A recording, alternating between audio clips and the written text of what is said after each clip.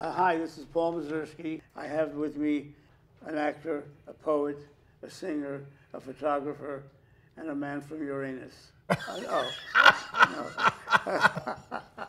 Leonard Nimoy is an old friend of mine. We've known each other for, I guess, a long time. 50 years. Yeah. Here is a shot of you and Bill Shatner, Yeah. who happens to be Jewish. Almost everyone I know is Jewish.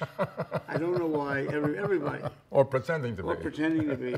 Here's two Jews from outer space. Two Jews. They just came back from Uranus. This is very early. And here's an episode where the two Jews play two Nazis in outer space. Yeah, this is the Nazi Jews. Yeah, we know them. Yeah. Ooh. Now here's the rabbi who gave Leonard. How do you call this? What do you call that? This is a gesture that I saw when I was a kid. I must have been 8 or 9 years old the first time I ever remember seeing it in the synagogue. And they're chanting. It's like a revival meeting, but they're all shouting. They're not good singers, but they're shouting this kind of musical thing. They're doing this wailing thing. Yeah. And one guy, a lead guy, kind of yells out, "Yevorech Echad!" They all join him. They're all yelling, "Yevorech Echad!" You got the idea. I don't have to do any more of that. Yeah.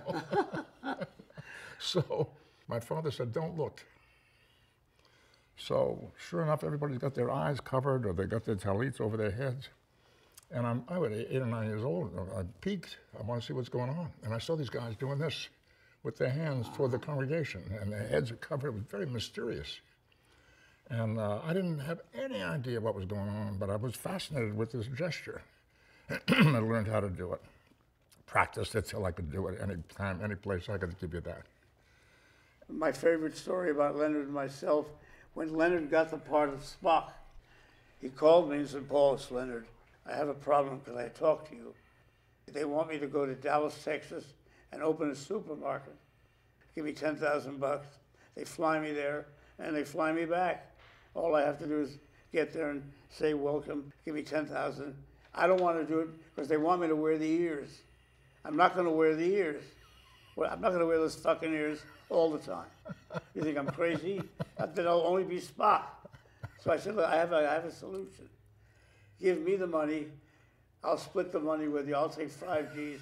I'll wear the ears, and you got the money, and we're set." Leonard said, "When do I leave?" And he was gone. It's a true story.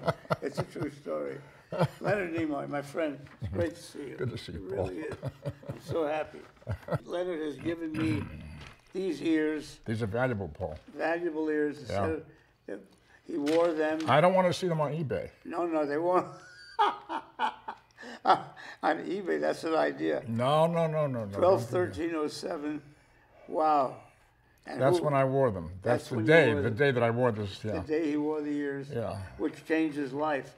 His wife is not too happy about the fact that he sleeps with the fucking ears. You don't know that. He wants to be sure Such that a he's liar. that he's Spock. I am Spock. No, he doesn't.